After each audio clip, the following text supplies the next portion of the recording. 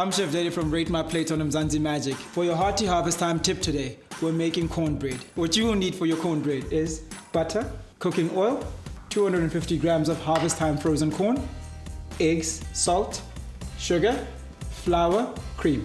Remember when you're baking anything to always preheat your oven. For this particular recipe, preheat it at 180 degrees. Firstly, we're going to add our flour, sugar, salt, not too much, just a pinch, 250 grams of harvest time frozen corn.